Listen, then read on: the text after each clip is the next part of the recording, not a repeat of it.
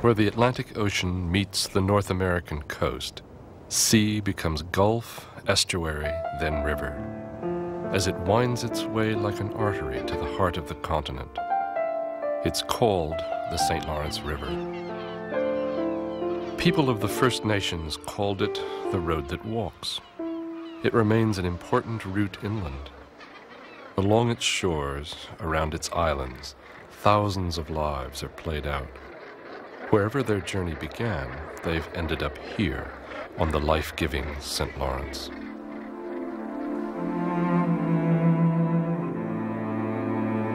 The people who live here call it the sea, and claim it's made of the same water that flows in their veins. It's been so since their early ancestors set out to fish. They fell in love with the area, their destinies becoming one with the fate of the sea. As the seasons pass, the St. Lawrence changes character, adopting new masks, yet always hiding from sight the beauty and wealth that lie deep within its waters.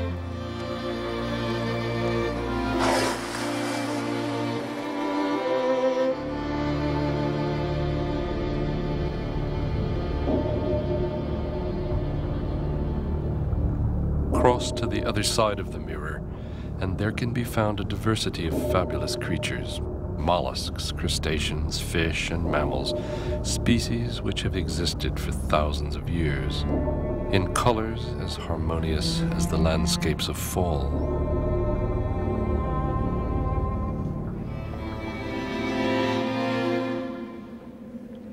With the arrival of spring and the gradual departure of the ice sheets, the St. Lawrence experiences an explosion of animal and vegetable life, microscopic beings which in turn provide food for vast numbers of fish.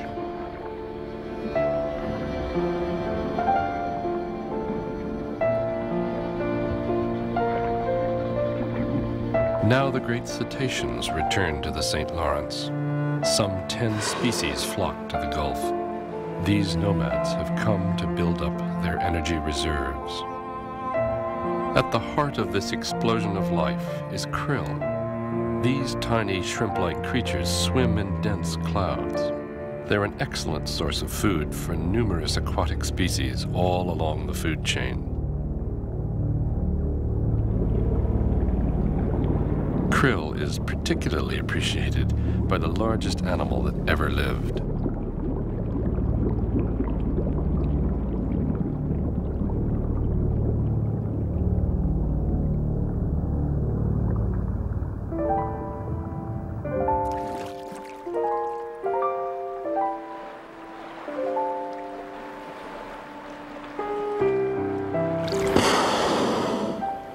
The blue whale, the most awesome creature on Earth. Nearly 30 meters long and 100 tons of power and grace. The blue whale feeds almost exclusively on krill. In a single day, it can swallow up to 4 tons of these crustaceans, each only a few centimeters long. It feeds by filtering food and water across baleen plates.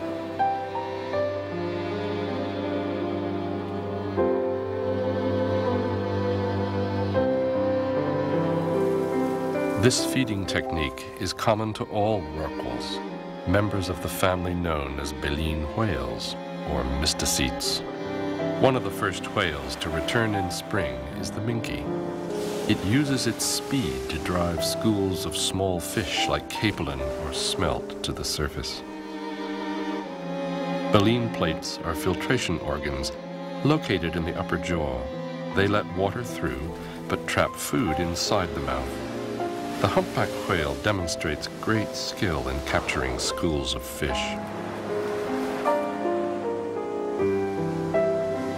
Rorquals have a series of grooves running from throat to belly, which expand to ingest huge quantities of water and food. The water is expelled through the baleen plates, and the rorqual need only swallow its prey before returning to the chase.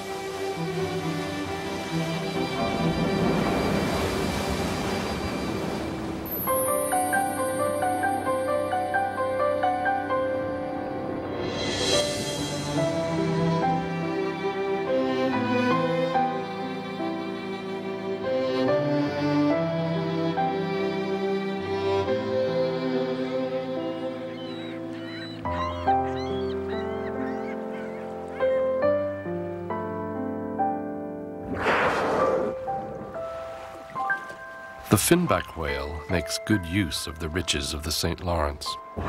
Despite its size, 18 meters long and up to 50 tons, this graceful animal can often be seen lunging, open-mouthed, on schools of krill or small fish.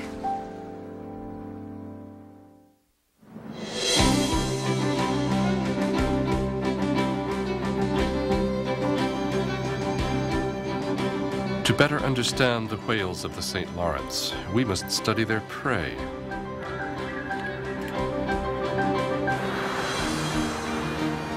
On board the oceanographic vessel, the Parisot, researchers from Fisheries and Oceans Canada use sonars that send sound waves through the water to locate schools of crustaceans and fish.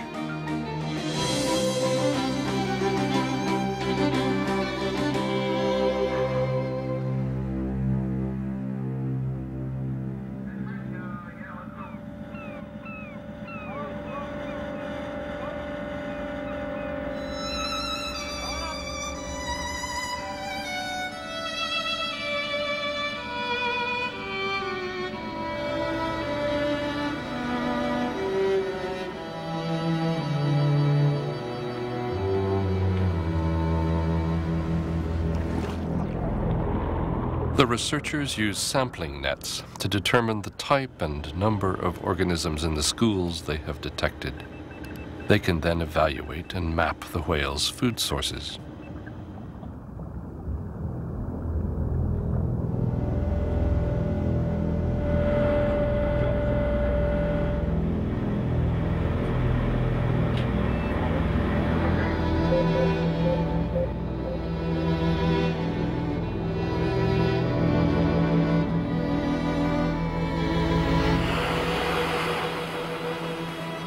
By learning the whereabouts of various species of prey, researchers can better understand the movements of the finback whales in the St. Lawrence.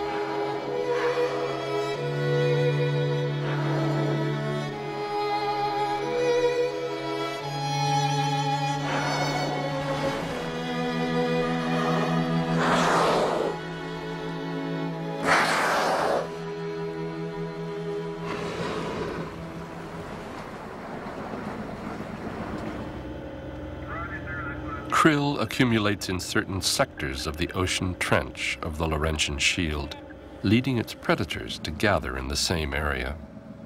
The finback whale takes advantage of this abundance of krill and small fish to build up its energy stores.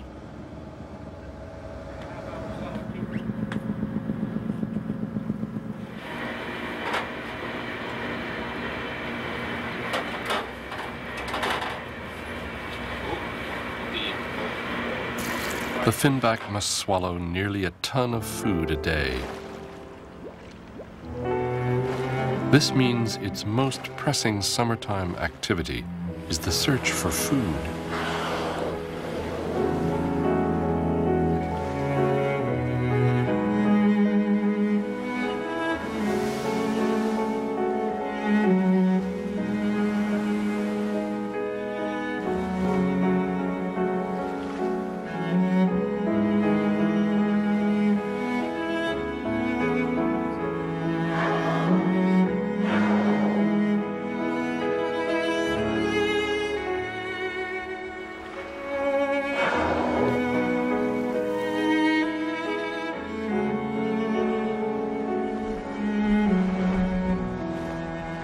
Meals eaten at the surface may look spectacular, but most feeding is normally done underwater, where these large animals spend over 80% of their time.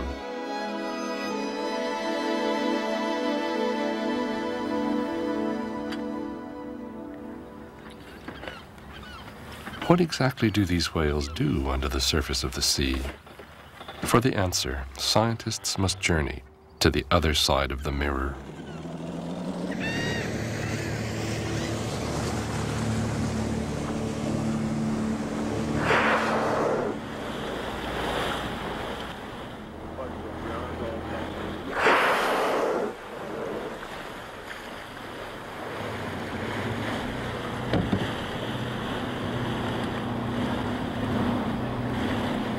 A radio transmitter is attached by a suction cup to the animal's back, so researchers can monitor its activities.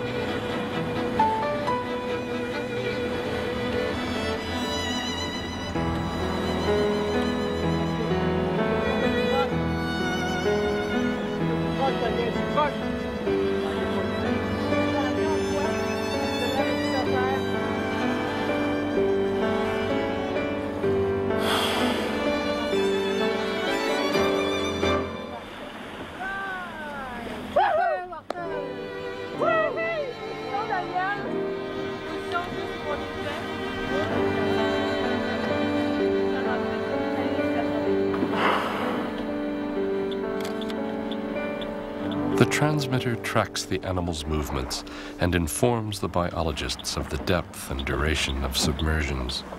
After a while, the unit will fall off without harming the animal.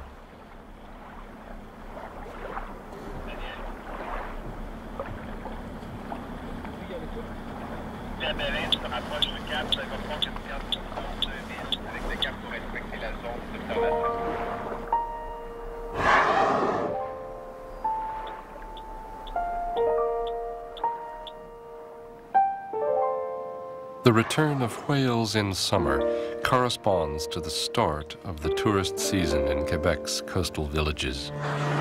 In recent years, the whale watching industry has grown tremendously. But how do these excursions affect the whales?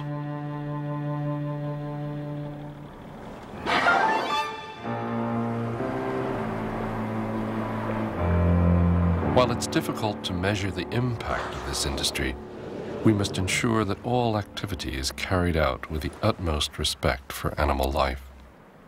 Newly acquired knowledge will serve to better supervise the activities of the whale watch industry within the perimeter of the Saguenay-St.Laurence Marine Park. The goal of Quebec's first marine park, which covers approximately 1,200 square kilometers, is to protect, preserve, and promote this unique aquatic territory. Because a high number of whales frequent this marine park, a team of park wardens and fisheries agents conduct regular surveillance missions within its perimeter. This is to ensure that whale watchers respect the laws, regulations, and code of ethics that control how whales are approached.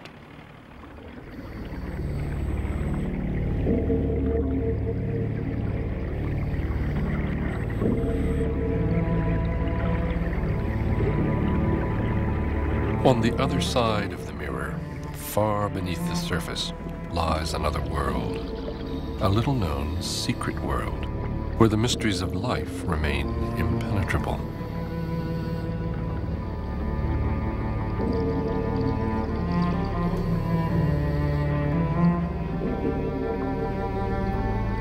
To learn more about this vibrant underwater world, marine park scientists are striving to record all the flora and fauna that line the rocky seabed.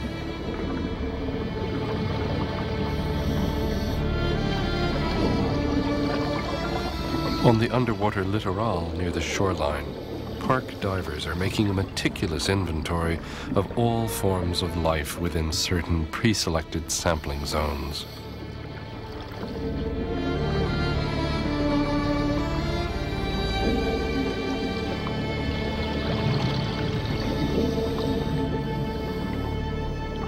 This information will be combined with data on depth, temperature, and seabed relief. Researchers will then be able to prepare topographical maps and observe the changing underwater landscapes.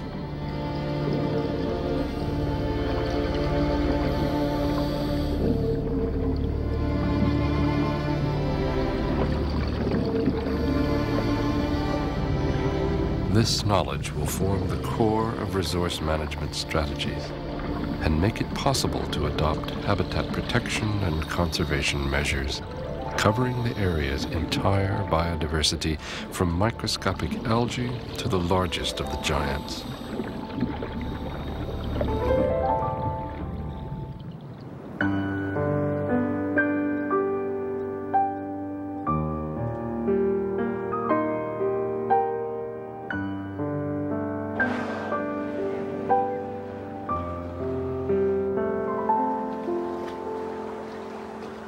When Richard Sears, a pioneer in research on the St. Lawrence whales, arrived in the Mingan Islands in 1979, he set himself a challenge to photograph and identify each and every blue whale in the St. Lawrence.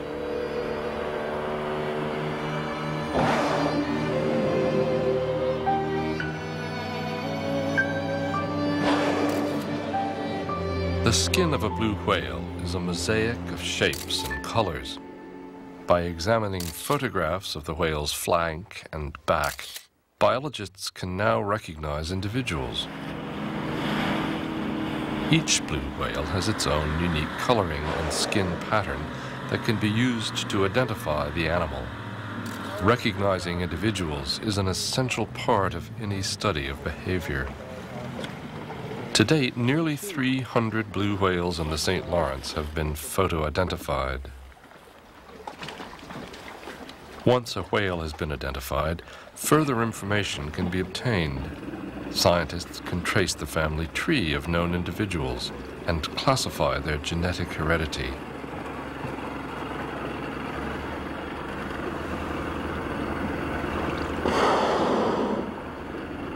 Using a crossbow equipped with a hollow dart, the scientist will take a superficial biopsy, which does not harm the animal.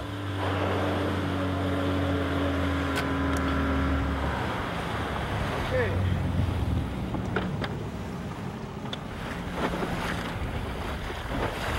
Nice work. On deux là, c'est bon. Oui, oui. Je t'embrasse.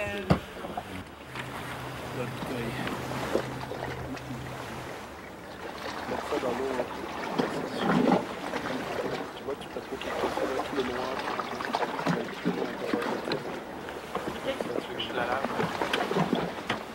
Skin cells will be analyzed to determine the whale's gender and certain genes. A fat sample will be screened for the toxic substances that accumulate in the whale's body over the course of its life.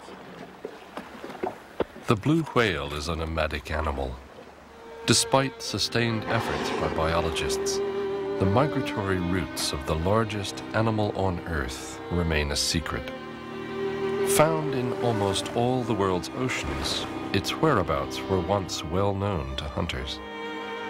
But since the whale hunt was banned in the mid-60s, sightings have become increasingly rare. Although the St. Lawrence is one of the best spots in the world for sighting blue whales, no one knows exactly where they go when they leave the area. Of all the large whales that frequent the St. Lawrence, only the humpback whale has a known migratory destination. Biologists discovered where the humpback whales wintered by locating individuals, ones they had previously identified by the markings on the underside of the tail. Every year, Silverbank becomes home to several thousand humpback whales known to come from the northwest Atlantic.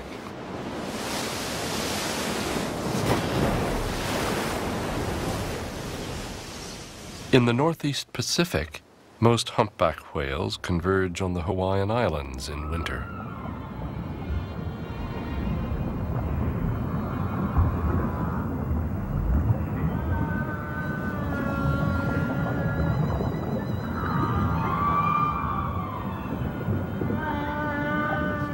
The warm southern waters where humpbacks spend the winter offer little in the way of food.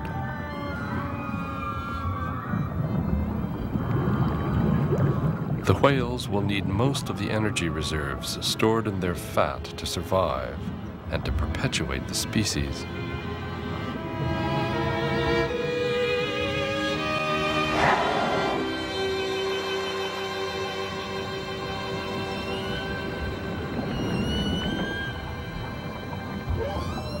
The song of the humpback whale is the longest and most complex in all the animal kingdom. This mysterious, entrancing song seems to form the basis of the male's courtship strategy.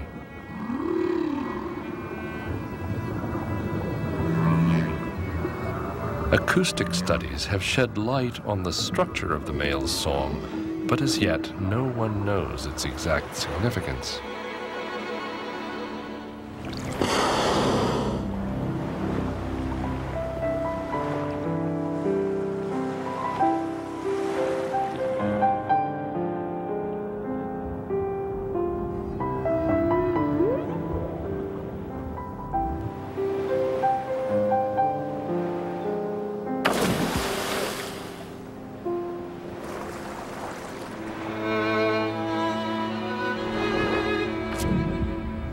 In the animal world, reproduction follows the laws of natural selection.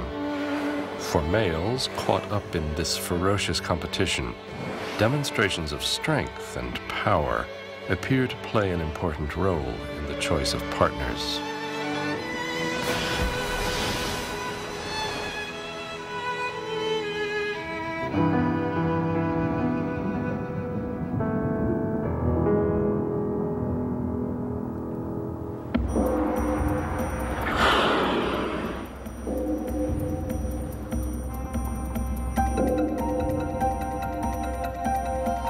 For a few weeks in winter, males engage in great battles to determine who gets the females.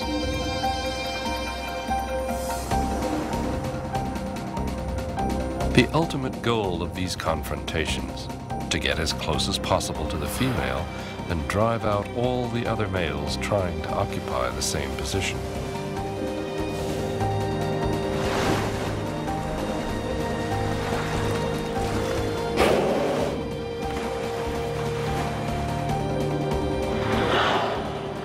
One male will emerge victorious from these often violent confrontations. He becomes the female's escort, but is soon replaced.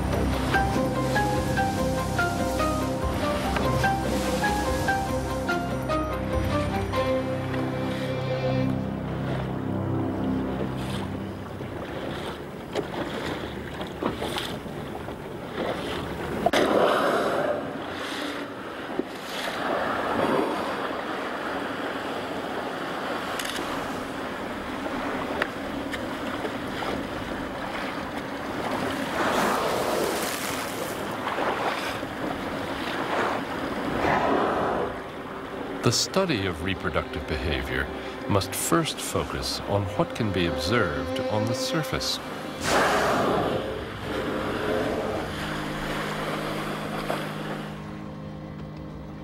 Scientists photo-identified the humpback whales in this study group. Now they can recognize these animals underwater by comparing the skin patterns on their tails.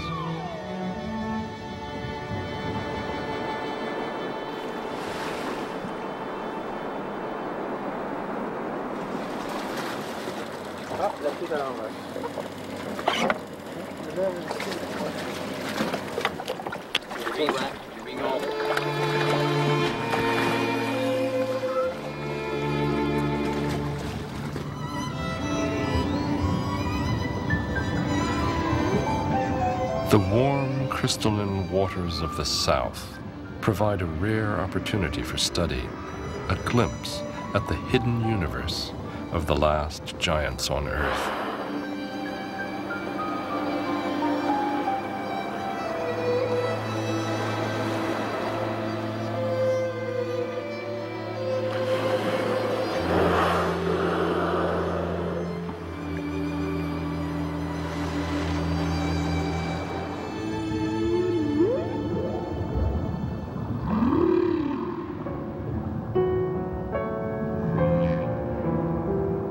By entering the humpback whale's underwater environment, scientists were able to observe its great aquatic ballet. This gracious dance, thought to be aimed at a female, contrasts with the male's violent preparatory battles.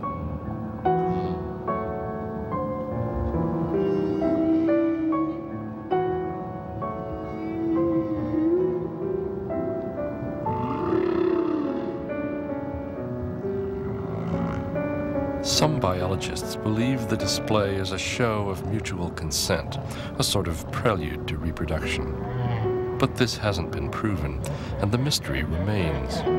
As yet, no humpback whales have actually been observed mating.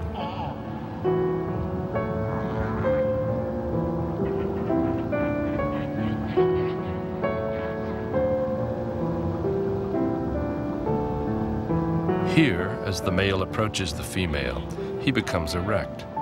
This rarely seen behavior gives scientists hope that one day they may fully understand the reproductive cycle of the humpback whale.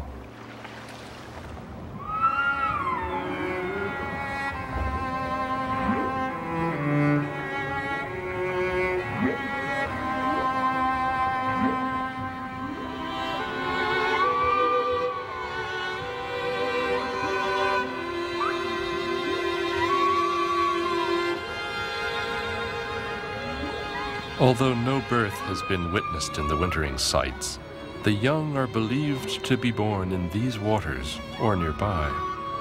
The smallness of some of the young corroborates this hypothesis, as the female's gestation period lasts 12 months. After birth, the calf accompanies its mother until it is weaned. During this period, which lasts nearly a year, the calf lives on its mother's milk, rich in protein and fat. When winter ends, the calf will accompany its mother to the cool, rich waters of the north, where she will build up her energy reserves.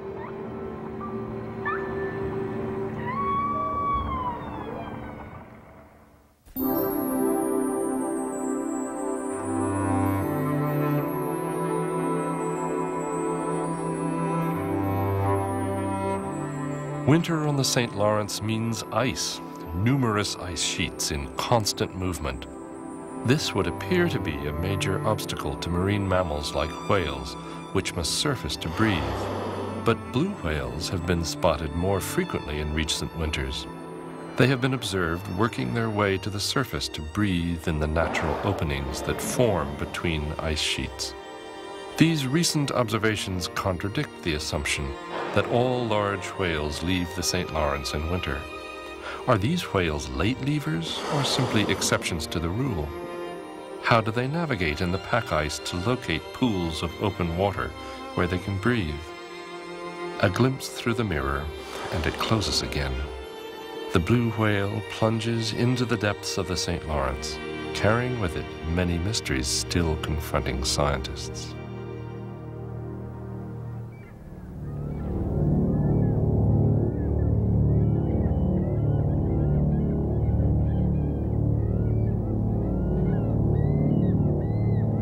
Spring.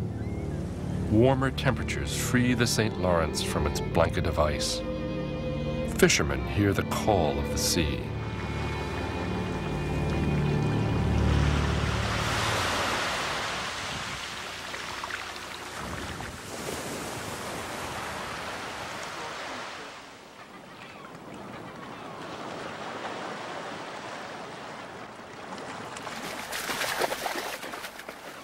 The sea is bountiful, generous. Many species, like capelin, begin to spawn, a sure sign of spring to residents of the area.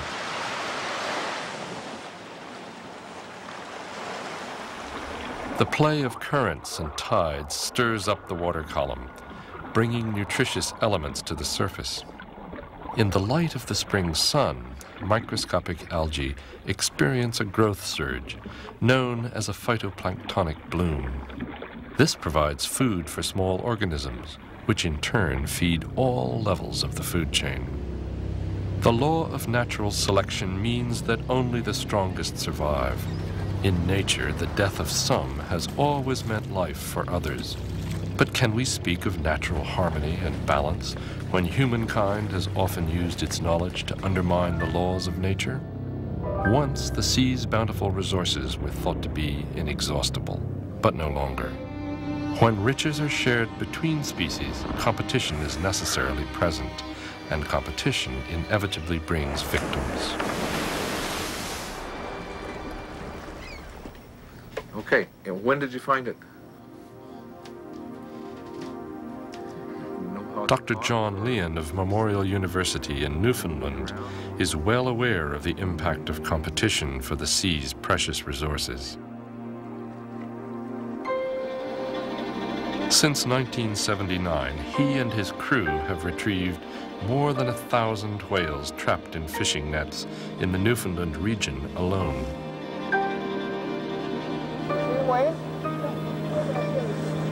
There's a red boy up here. See it?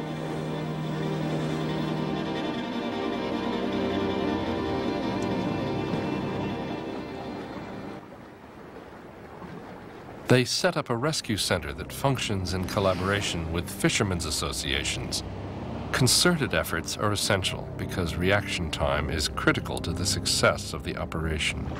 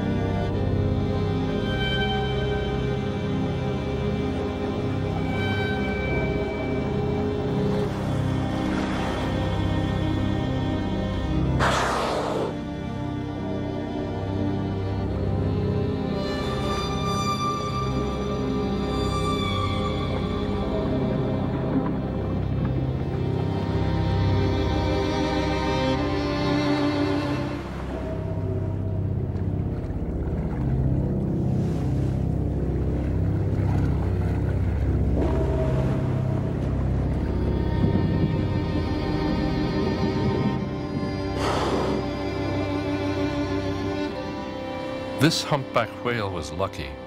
Freed from the nets, it now returns to the pursuit of prey, small fish also prized by humans. The common porpoise, the smallest of the St. Laurence whales, often gets trapped in fishing nets.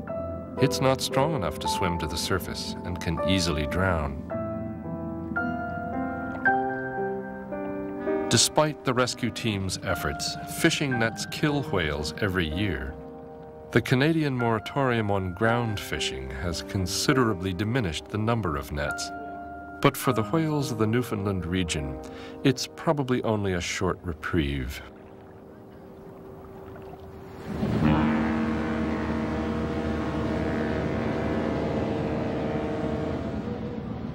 The St. Lawrence is also a major seaway used by ships from around the world. But maritime traffic is dangerous to fellow travelers on the route from the Atlantic Ocean to major North American urban centers.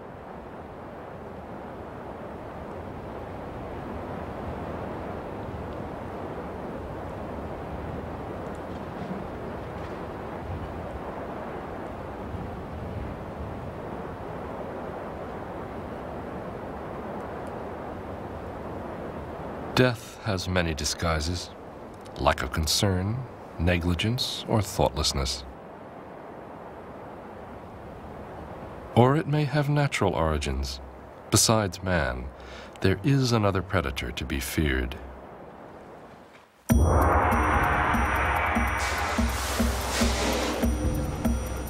The killer whale. Despite its speed, the minke whale is a common target for killer whales in the Gulf of St. Lawrence.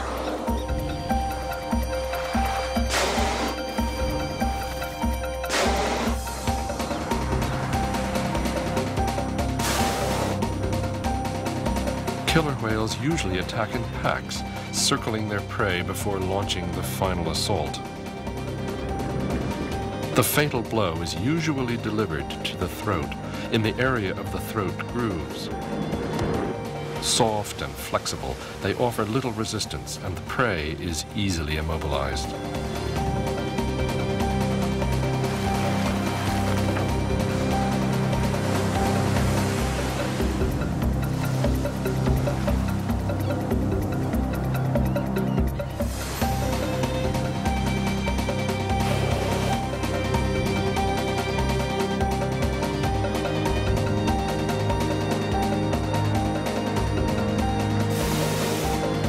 The killer whale rips the flesh into strips with its strong teeth and swallows it without chewing.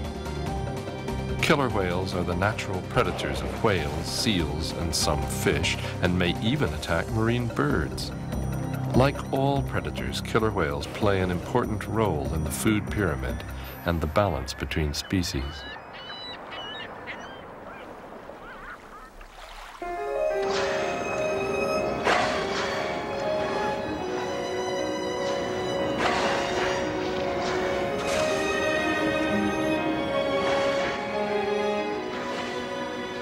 The beluga, like the killer whale, belongs to the family of odontocetes, or toothed whales.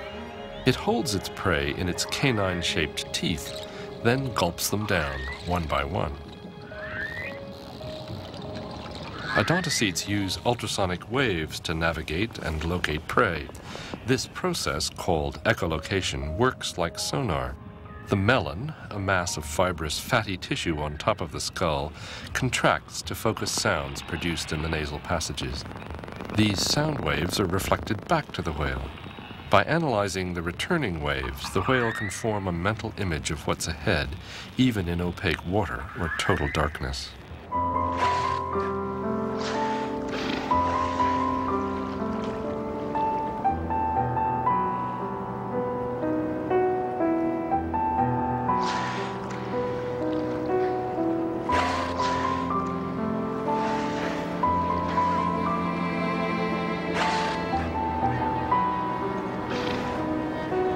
The beluga is the only species of whale that resides year-round in the St. Lawrence.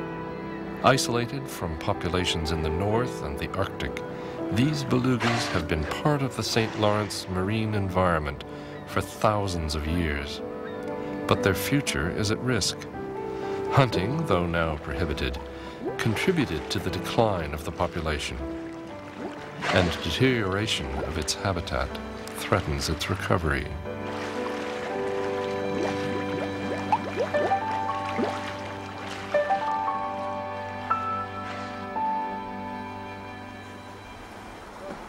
Analyses conducted by Dr. Pierre Belhumeur and his team during autopsies of beached belugas reveal abnormally high levels of contaminants and unusual pathologies. Many contaminants dumped in the St. Lawrence are non-biodegradable, so they accumulate exponentially at each level of the food pyramid. The beluga, feeding at an upper level, ingests and accumulates high concentrations of toxic substances from its prey.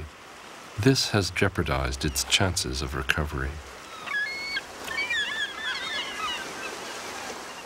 Two recent rescue attempts revealed the presence of contaminants in newborn belugas.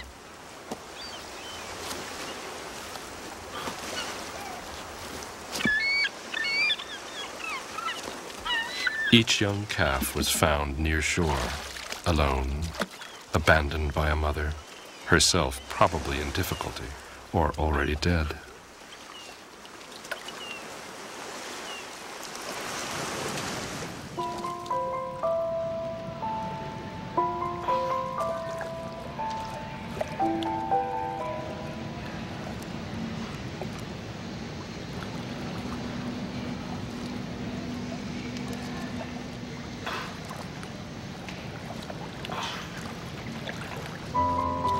One calf was taken to the Quebec aquarium, the other to Montreal's Biodome. Neither survived.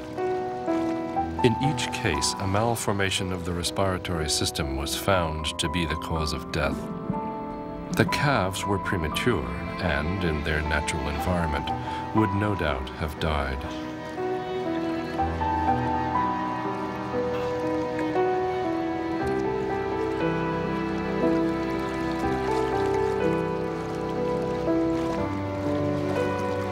The autopsies also revealed high concentrations of toxic substances in these newborn belugas. This confirms the hypothesis that contaminants are passed from mother to offspring before birth.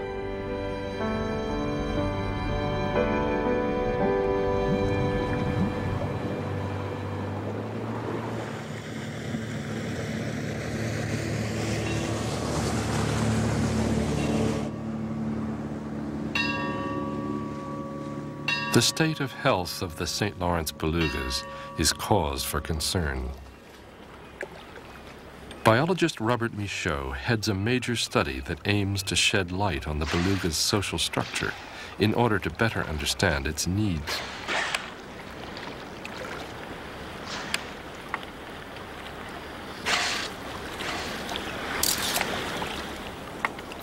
The beluga's uniform coloring makes it difficult to identify individual animals, as is done with rorquals. Nonetheless, the research team has identified nearly a quarter of the St. Laurence belugas by photographing distinctive marks, malformations, and scars.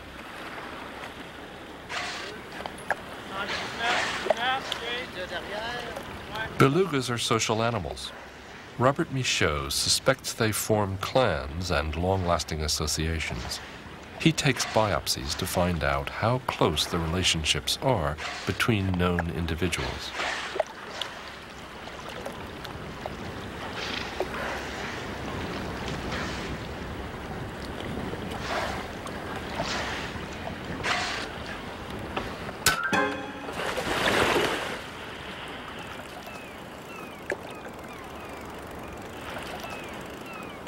Genes extracted from these samples are analyzed to ascertain the beluga's gender and family tree. These biopsies can also measure toxic substances and their accumulation over time in known individuals. Armed with the results of these studies, scientists expect they will soon know more about the problems that impede the recovery of the St. Laurence beluga. But the solution, that of environmental problems in general, is in the hands of each and every one of us. We must learn to share the environment and make choices that respect all forms of life. The St. Lawrence is also home to other species of toothed whales, like the white-sided dolphin and the white-beaked dolphin. They are physiologically similar to other species of dolphin that reside further south, but are slightly larger.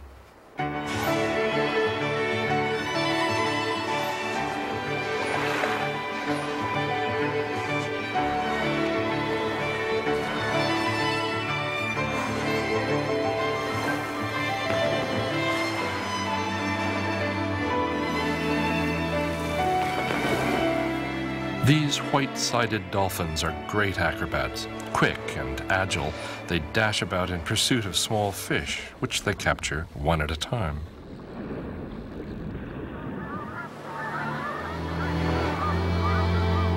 The largest member of the toothed whale family is an increasingly regular visitor to the St. Lawrence.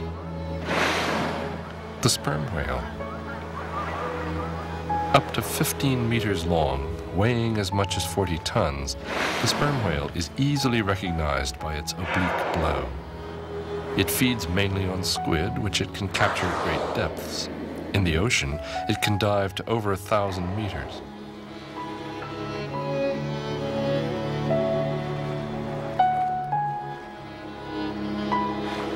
Once hunted in all the world's oceans, it has been protected by international agreement since 1986.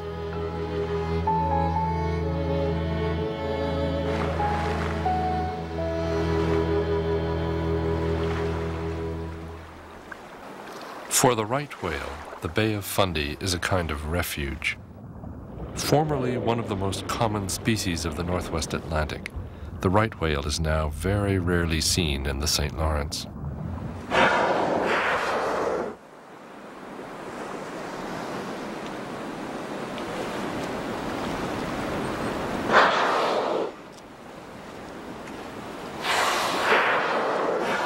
This docile species was easy prey for whalers.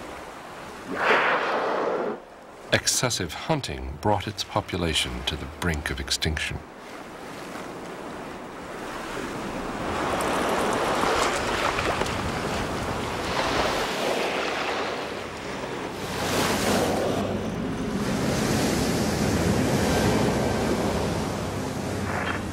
Whaling is the cause of the dramatic decline suffered by most cetacean species. Once, whales were hunted the world over. They were considered to be little more than a resource to exploit, a mass of flesh to be consumed, a mountain of fat to be melted for its precious oil.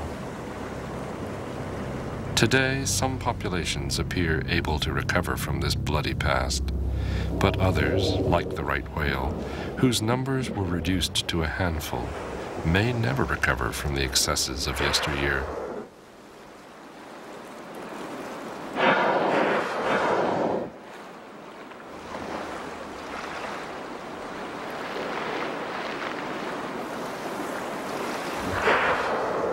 Today, a few hundred individuals form the entire population of right whales in the North Atlantic. On this particular day, some were observed in reproductive behavior, offering a glimmer of hope for their survival. But scientists are not easily given to optimism. The genetic diversity of the surviving individuals may not be sufficient to save the species. Although protected since 1937, the North Atlantic right whale has shown no signs of recovery. To this day, it's in imminent danger of extinction.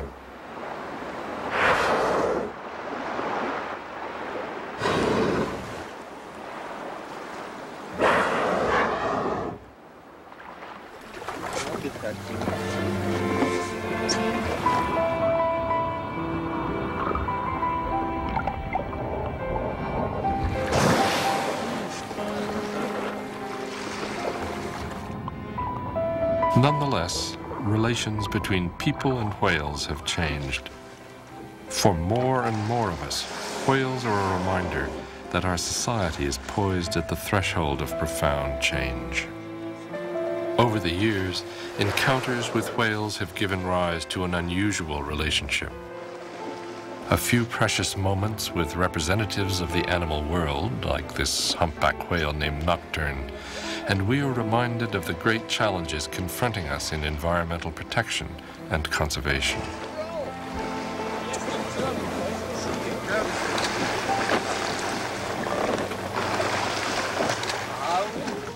Science can provide leads to the environmental issues of tomorrow, but the whole of society must work to preserve this heritage for future generations. The first step is to learn to live in harmony with nature.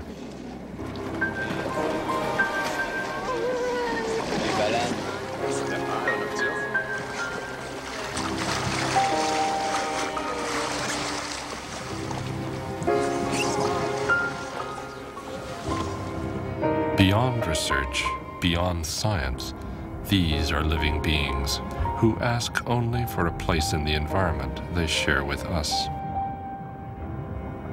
Is it not time to give life, in all its diversity, the respect it deserves?